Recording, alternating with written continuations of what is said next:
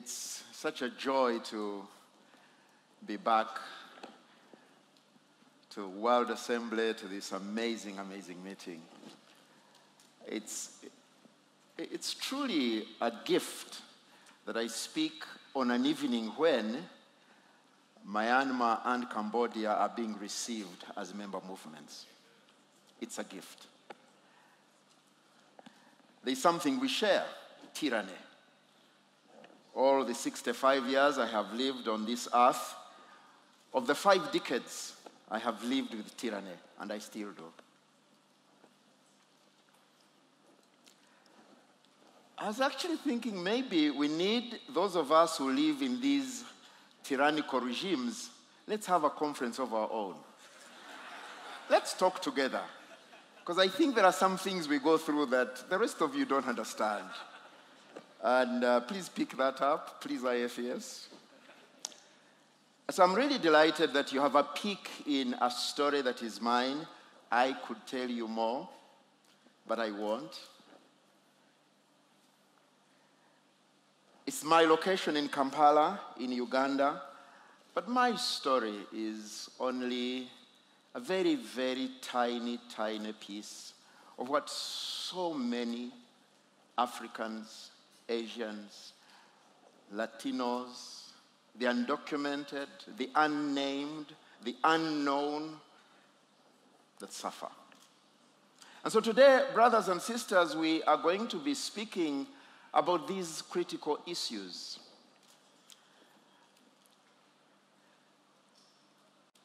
And as we do, I want to first of all truly say how grateful I am for the gift of being here. I praise the Lord very, very much for the story of IFES, a transforming story in my life. I say without any shadow of contradiction, any fear of that I do not have a sense of anything I could be without IFES. IFES is my story. I could say more. But you know, my brother Daniel Bodane yesterday spoke about some heroes of the account of IFES. And Daniel, where are you? I have good news for you. It's not only John Stott, it's not only Billy Graham, it's not only John Piper. In fact, I don't even know John Piper. Hallelujah. Hallelujah.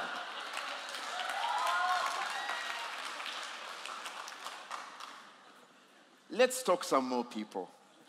It is IFES that introduced me to Aid Alam. Hallelujah. For the women in IFES. So let me keep going, please. May I add Ruth Padilla? May I add Melba Magay? May I add, no, let's go to men. Rene Padilla, Samuel Escobar. And let me tell you, and IFES people, watch this space. There are those that are part of this family, but we don't think they're part of this family. And I think Gustav Gutierrez is one of those. He changed my thinking, sharpened my understanding. Vinoth Ramachandra, my brother and friend. Bear Magalit.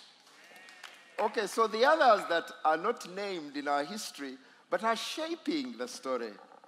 My mentor, Andrew Walls, my brother and departed friend, Kwame Bediako.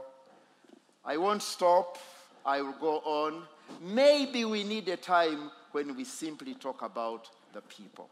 Maybe our story and the way we tell it will change. Tibi Dankwa, and more recently, praise the Lord, my dear brother, Chris Wright. And the list goes on. The list goes on. Today, that list has been enriched by brothers and sisters from this part of the world. So I come to a family, a delightful family. But like all families, we have our own dysfunctionalities. There are things that don't work in IFES. You know, in IFES, we simply do not know how to deal with difference. It troubles us. We just, especially when people say things that are unrattling, that are destabilizing status quo, we put them to order. I am one of those who was put to order. And so, I was exited. I was shown the exit about 20 years ago. So I want to say thank you to Daniel Bodane, my brother and friend, Martin Heitzman, my dear brother and friend, and several others who called me back 20 years after. Thank you very much.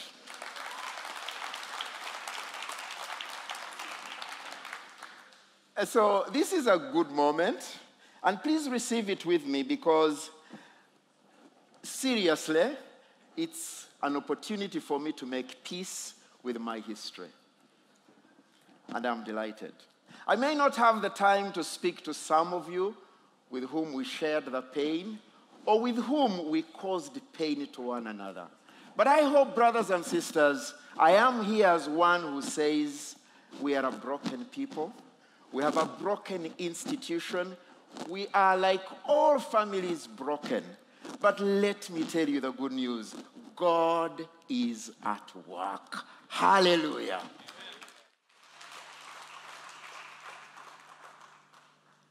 And so it's a gift for me to be back. But I have the joyful challenge, opportunity to name some of the things that do not work. What you have seen is a perspective from which I speak. But let me invite my friends who I asked. There's something I want us to learn. There are 4 key words that are going to be important in this conversation. Can I have the 5, please? Run quickly. 5 of you. Where is Motseke? Where is... There are 5 people. Please come. We need to do this quickly. So the 4 words you want to remember are perspective, story, power, witness. Perspective, story, power, and witness. So I would like you to stand here. Motseki from South Africa. Wonderful. Please. And I plead with you to stay according to my instructions. And who is courageous to look at his... Please remove this jacket. I want to see other things. Very clear, you know. This man is hiding things. We want to see anybody putting on anything heavy. Please, please. Okay, so please come. This is a younger man. I think he'll not be threatening to you. You're going to stand right here. And then you are going to stand... Let's have the courageous younger people look at this, the real serious issues. Please come here, right here, directly, you know, facing him. And then yourself, if you come right here, do you have a microphone? Yes, you're going to start. So, no, you're going to start. I am the chief here. Hello. Who are you? Larry from Romania. Romania. Okay, Romania. Tall. Are Romanians white also? Yes. Most of them. So you're actually white? I'm a bit tanned now. You're actually white. You're a white man. Yes. Okay, wonderful. Please clap for a white man. Right. So we have a white man. How old are you? 27. 27. So what I want you to tell this audience is, what do you see? I want you to look at Motseke, his body, and tell us. Look at his body and tell us what you're seeing.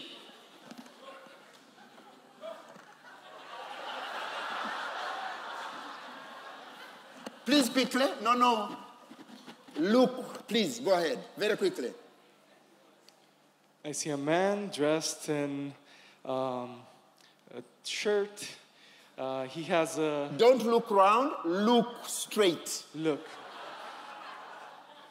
So... Instructions are difficult. Look straight. I see a man who has ears. I don't know how you know he's a man, but go ahead.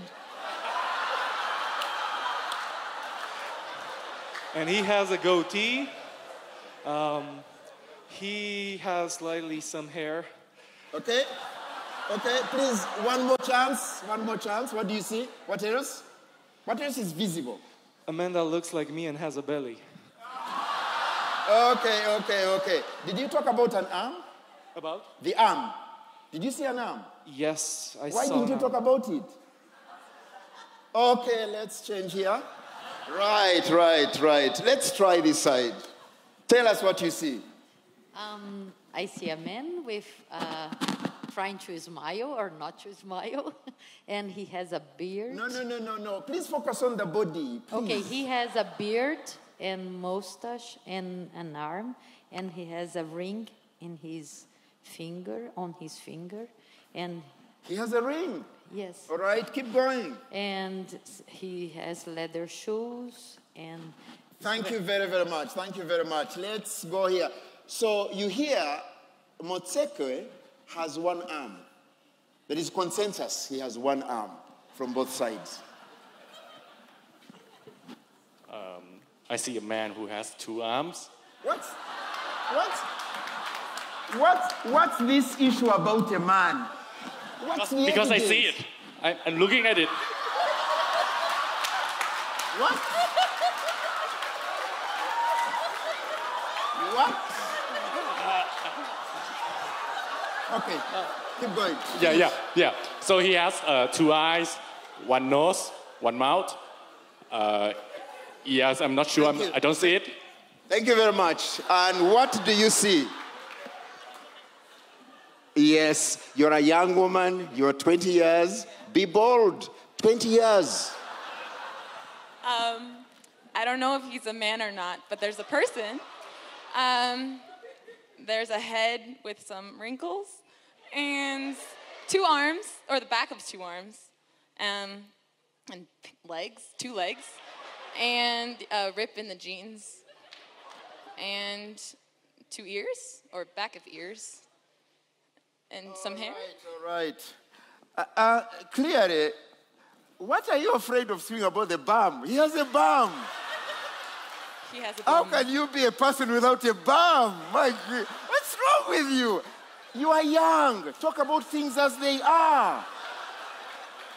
He has a bum. He has a bum. Wow, wonderful. Okay, give them a clap, please. Thank you very much. So, please, a round of applause for Motseke, please. Wonderful. Now, right, the guy has a bum. But San refused to tell us about the stomach, you know. These are essential things that men are not happy when you mention publicly. So, is Motseke's wife here? Please forgive me. Perspective. The view from where you stand. A viewpoint. That's a challenge. Perspective. The second word I will speak about is story. Each one had a story. Some distorted by certain information they had before. Did you notice all of them said a man? Difficult to adduce the evidence, but it's the story they have. Each one of us sees what we have seen.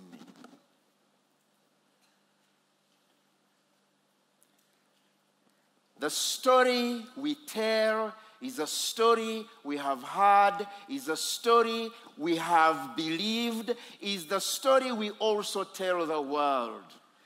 That story matters. That story is shaped by our history. That story is shaped by our location. Story.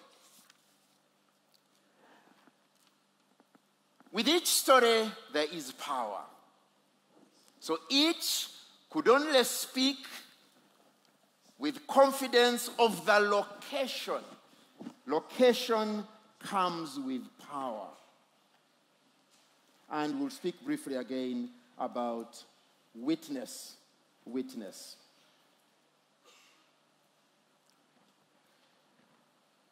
Just so that you have a sense of where we are going, let me try and summarize. Here it is. That we see what we can only see. Perspective. Sometimes we have the deception that we see the whole. None sees the whole. And evangelicals, listen to me.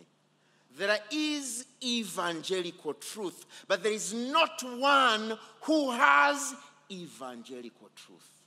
We all have a perspective to that truth. Perspective, the location, and what we see is shaped by our location. The challenge is that we sometimes do not even see clearly from where we stand. We miss the details because of the distortions of our history. We are going to speak about our history. Why? Because our history shapes what we see. History shapes even how we experience today. Remember the story of Cleopas and his companion on the road to Emmaus? Do you remember? They couldn't see Jesus. Our stories, therefore, shape what we see.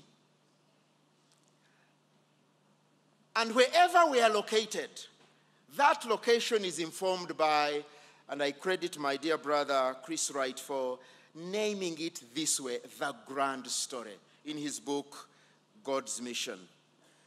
The grand story. Sometimes we think we live by a certain story.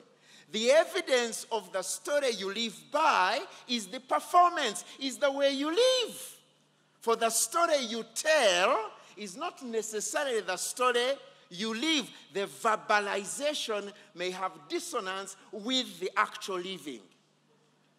The critical issue is how you live, the performance in life, the grand story.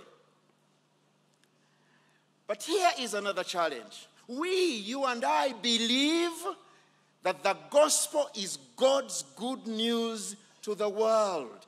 That is our distinctive. But I wonder whether we believe the same story. Perspective matters.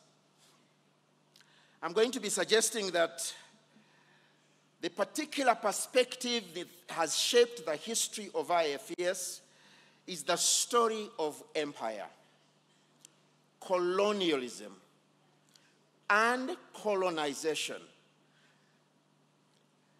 I'm going to suggest that our experience in this room comes from both ends of coloniality. On the one hand, there are those of us whose lives and benefits are invested in the project of conquest and oppression of other people. Where we are right now, this venue is part of the story of oppression. This space we are enjoying is part of the story of apartheid in this country.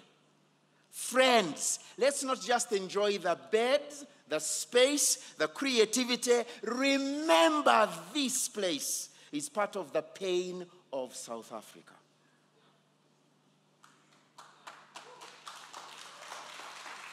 Let me tell you what else is sad about this place. I won't name which of the two locations, but in one of the two locations where we are, they pay their staff below the required minimum wage of this country.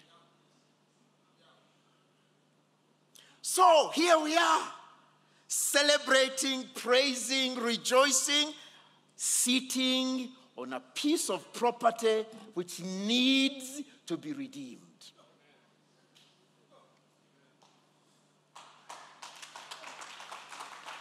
So I want us to be very clear that the colonial experience is not distant from any of us. You either are one of those who continue to benefit from colonialism. In fact, let me say it properly and more clearly. IFES idea is built on conquest. Let me be clear. Let me be clear. Wait a moment. And please give me a hearing. The idea of the university described to us yesterday, created in the Middle Ages, the university as a Western idea is part of institutions of privilege. Institutions of creating a way in which we inhabit the world of work that segregates. Universities are sites of segregation.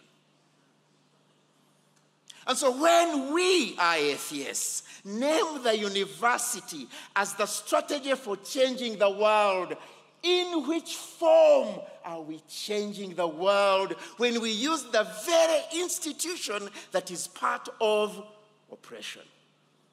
Let me explain this. A statistic was given to me yesterday. Here in South Africa, just to share with you the disparity, the unemployment rate among young people who have only finished high school, the unemployment rate is 35%. The unemployment rate among those who have finished higher education, university, guess what it is? It's 2%. In other words, university is a privilege of very few. It is a privilege. I'll come back to that hopefully when I have time. But let me keep giving you what I'm seeking to say. Colonialism,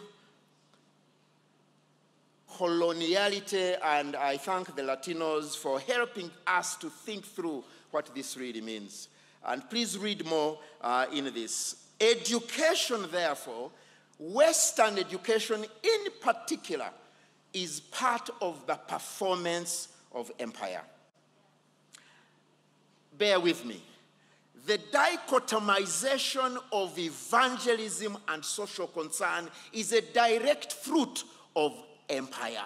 Dualism that we have drunk to the dregs. The wars we have fought, evangelism and social concern. And please, my brothers, Europeans and North Americans, please listen. Your salvation from dualism does not lie in America or Europe. Come to Uganda. We will teach you. Go to Myanmar. Go to Cambodia. I may not say this to InterVarsity Christian Fellowship America. Maybe it is time to stop naming those mission trips. Simply call them learning trips.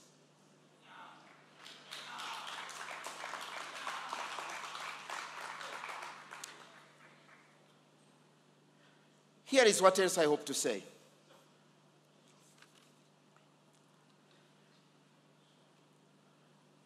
That the grand story as told in the scriptures, the kingdom of God,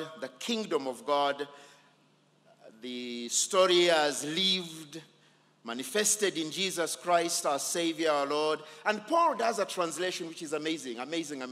The Bible is amazing. Paul does a translation. Have you noticed in the epistles, there is very little kingdom of God. It's there, but the language is not used. I am coming back to the issue of language. Language matters, brothers and sisters. The issue of language. So he talks about the lordship of Christ. So the message of the kingdom of God is the message of the lordship of Christ. Amen? Amen. Up to that point, I hope we are together. But here is the challenge. The mandate, the obligation, the responsibility that grand story, and I want to use the word global because globalization is part of the story of conquest and colonization. I'll come to that when we have time, not now. We will talk about the grand story the story of Jesus, the kingdom, the lordship of Christ, but that too. So the critical question that IFES is faced up with is, what is the gospel? Let's have conversations about the gospel. Why? Because there are many distortions in our family. Part of the evidence is the performance. Performance of gospel work in the world, we name it as mission, right? Mission, missionary. Now, I joined the team of those who have wondered about this naming. I think it's David Bosch who first questioned. And so he used a term that I loved when I read that book, transforming mission. Because I was so troubled by mission and colonization, and I really wanted, can't this thing be saved? So I read David Bosch, Transforming Mission. And I was excited. And then I read variants of this. There was that which speaks about Missio Dei, Missio Dei. And you know you can't say it well unless you use Missio Dei. Do you understand? I pity those of you who can't say Missio, please. That's just a joke. I hoped you'd laugh. You're getting too serious, guys. Right, Missio Dei. And then the Latinos say, no, Missio Integral, right? Did I get that right? Mission, integral mission. And so there is a question. The idea was this thing, right? Let's try and redeem it. And some of you, I encourage you to read the book, Transcending Mission by Michael Stroop. It's an amazing book. He joins the struggle.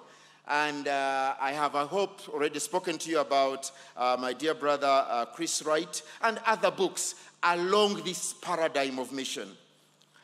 Transcending Mission simply suggests that this is a total distortion. I want actually personally to go ahead and go a bit further. And here is where the risk is. I am proposing that it is time to repent mission. Let me be clear. Why? It is invested in a way of inhabiting the world that is not consistent with the gospel. What a strong statement to make. Now, for those of us who come from lands where, let's have a conversation.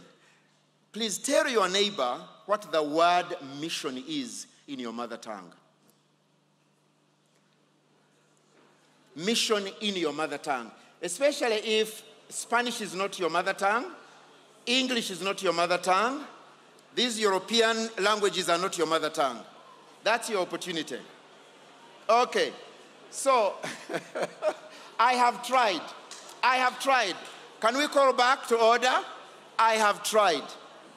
Can I tell you what I have found out? And if you have something to the contrary, let's have the conversation. The word, actually, whether east, west, or south, certainly among African languages, I have not found a people who have the equivalent of the word mission.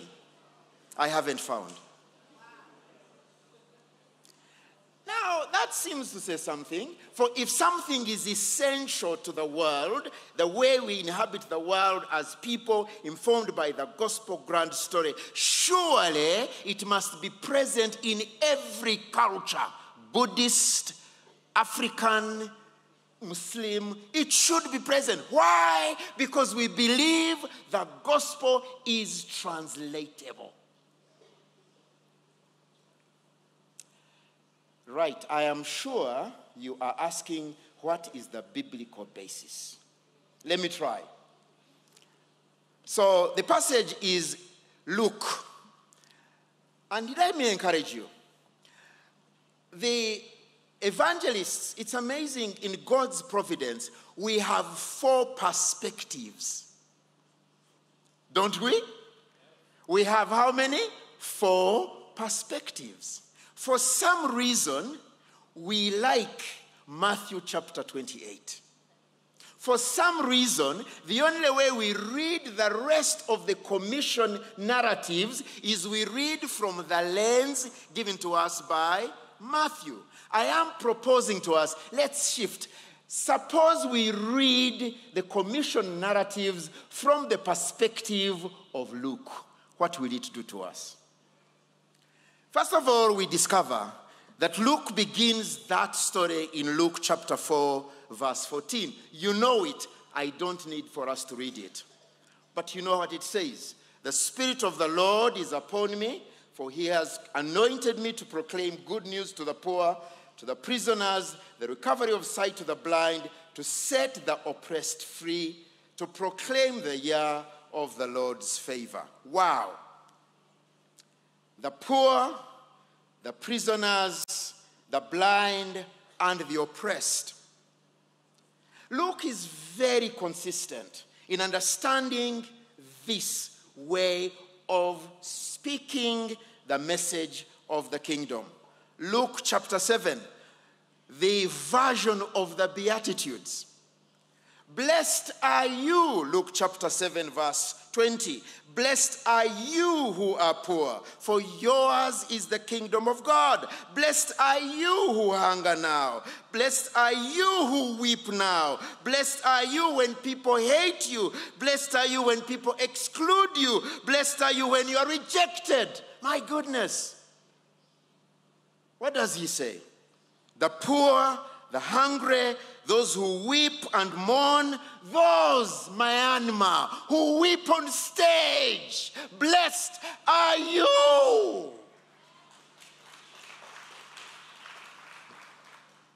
When you are hated, blessed are you who are excluded. Here is the point that it seems to me Luke makes, as the rest of the Gospels. And it is this, that the evidence of the work of the kingdom is visible on the margins, with the dispossessed, with the oppressed, rather than with the center.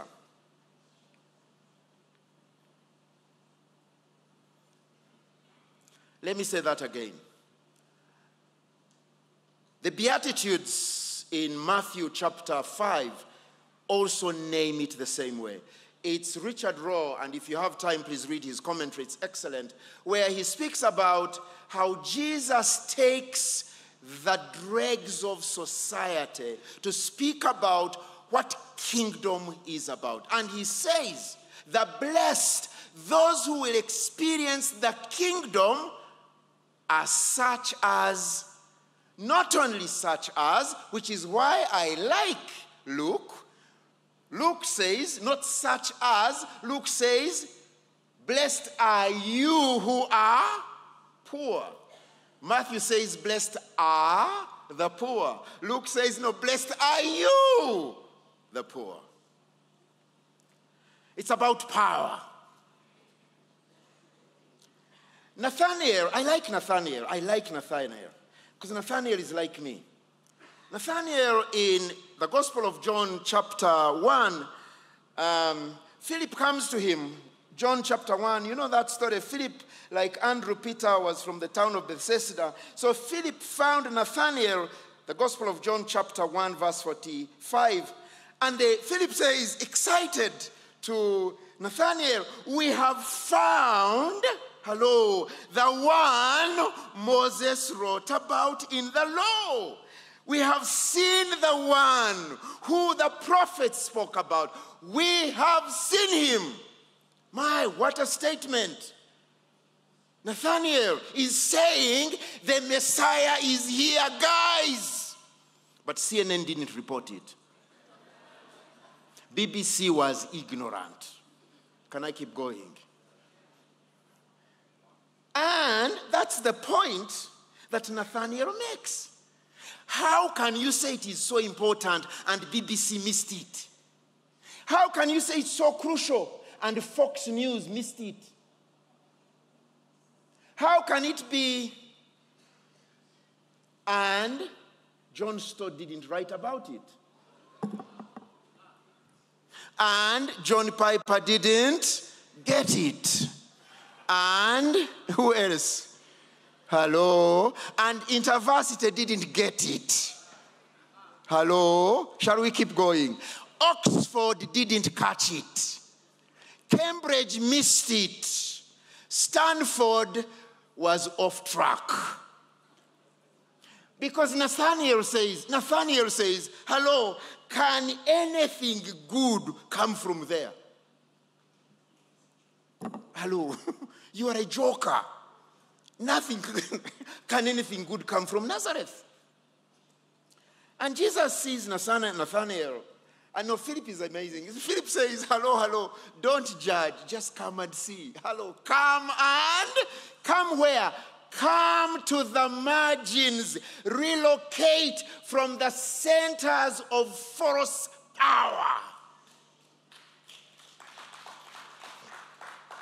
Come to the margins. Philip says, surprise, surprise, surprise, Nathaniel. Can anything good come from Nazareth? Hey, Nathaniel, not only can something good come, Nathaniel, all the good is coming from Nazareth.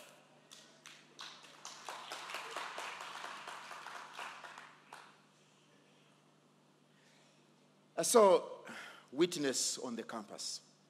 So we think the strategic location of the university is because it is a seat of power. You got it wrong.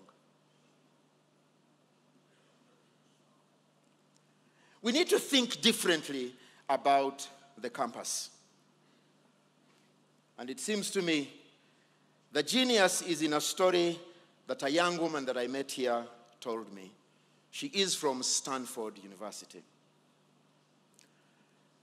When yesterday Stanford was called, she was embarrassed. Because she said to me, I wish you knew Stanford University. That it's built on exploitation.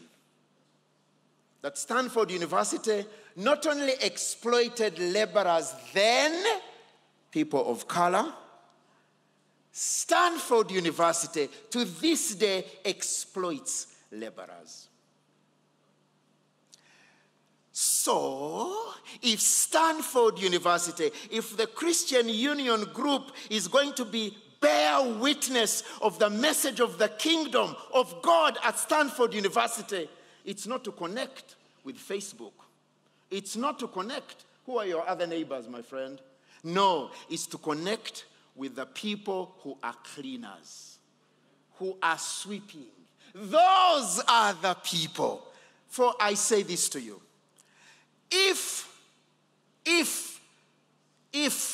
Isaiah, which is where Luke takes the passage, if Isaiah was to write today, if Luke was to quote Isaiah today, what would he say? He would say, he has been revealed to preach good news to the immigrants, to preach good news to the undocumented, the unnamed. He has come to preach good news to the unemployed. In Uganda, the unemployment rate is 85% among the youth. He has come, and that's why Cambodia's story, Myanmar's story is powerful. Brothers and sisters, whoever said any country is closed to the gospel? The issue is closed to who? And it's just as well. Many countries are closed to Americans and Europeans. Praise the Lord. But who said that it is only the Americans, it's only the Europeans, it's only the people who have transferable currency? May I speak to South Africans? Because you have the rand. You think you're going to be the chiefs of Africa. Please, keep your money.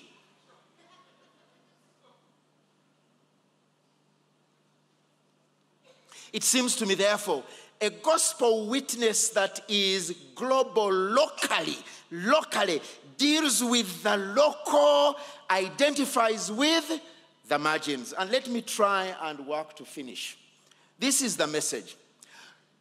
Jesus is suggesting that the people who get it, The people who get it, who get the message of the Lordship of Christ, of the kingdom of God, are not the people who wield power, who have the deception of power, not the conquerors, not the colonizers.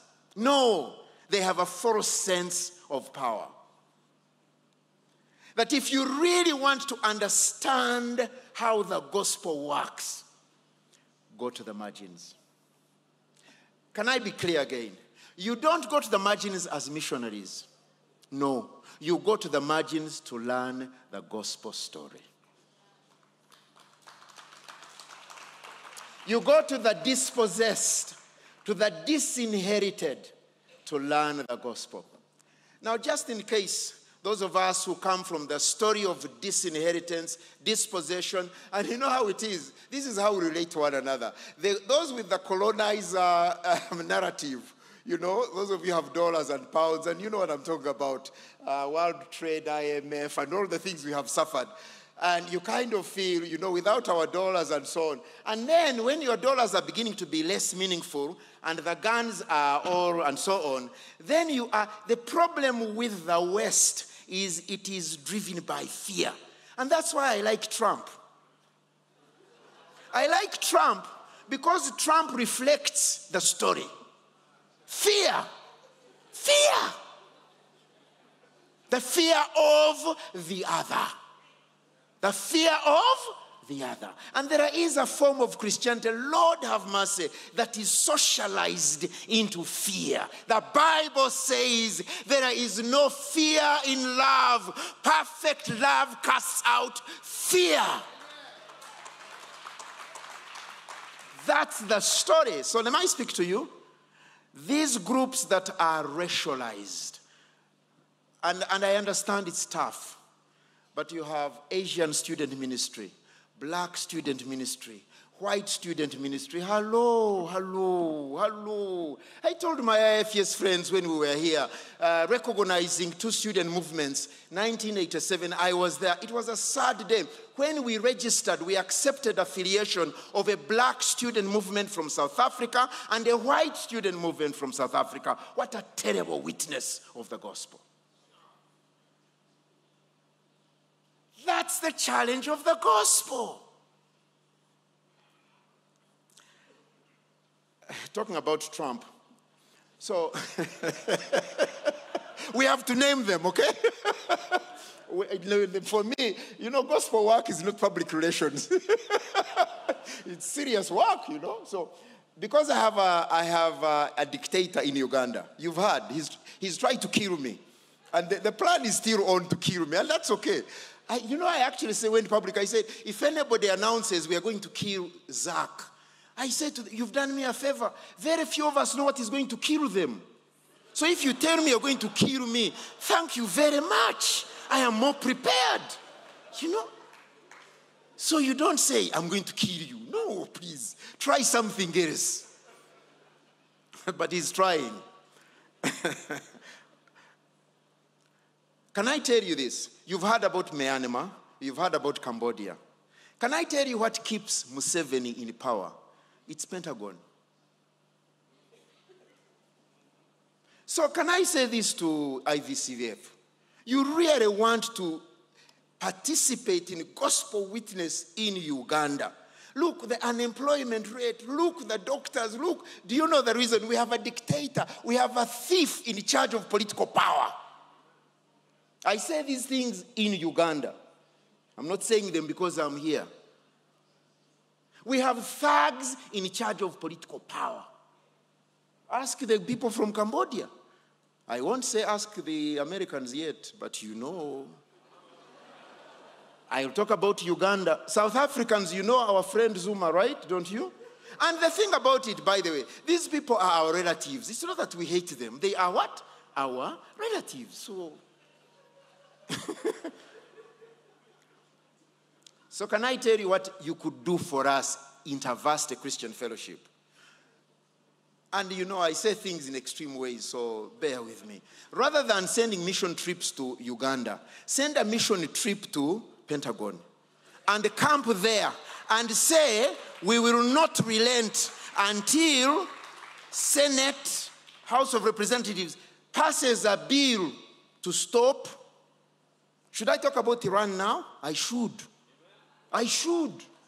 IVCF, National Student Movement, go to Pentagon and say, we have brothers and sisters in Iran, in Cambodia. Please, for goodness sake, let us talk. This false, deceptive power of violence, brothers and sisters, we come to the cross where the ground is leveled. So let me conclude by challenging the paradigm of mission. I am suggesting that the gospel mandate to us, that what the gospel requires of us, you remember what Micah said? What does he require of you? To act justly, to love mercy, to walk humbly with your God.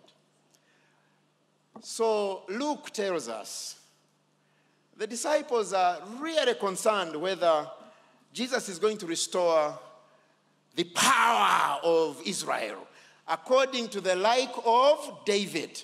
Are you going to restore the kingdom? Please tell us.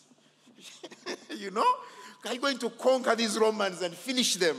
And Jesus realizes they don't get it yet. And he says to them, you will receive power. Hallelujah. IFES, let's talk more about the Holy Spirit. Let's talk more about listening to the Holy Spirit. And then Luke says, you will be my witnesses. You will be my witnesses.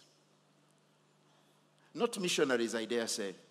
Now, those of us who are missionaries, don't get me wrong. Hallelujah. God has used you even when you misnamed what it is you were doing. Hallelujah. God is good. Hallelujah. You know, God doesn't wait for me to get it right to use me. Look, I am here. I am a broken guy. I'm a sinful guy. You want to know? Ask Theodora. But God still uses me. So if you called yourself a missionary and God used you, hallelujah, hallelujah. But please, you can't stay with the wrong name. Suppose we try to find a name that works. Africans, don't try to be missionaries. You won't succeed. Just bear the gospel witness. Here is the challenge. We are to live the universal story, the kingdom of God, the lordship of Christ on our campuses. How? Here is where the university will have meaning, if it only connects with the margins. Let's speak about higher learning. Who told you that scholarship belongs to the Middle Ages where the university began? Who told you that higher learning is a preserve of Europe? Please, let's tell the story. The Egyptians, the Africans. I learned the idea of story not from a book in a library, but from a fireplace sitting by my father. And my father told me, son, life is a story. Unfortunately, I didn't believe him. Now I do. I thank God. May God give us grace to live the story, to bear witness. Yes, whatever. But please remember, we come to it from the vantage point where we are. God give us grace. Amen.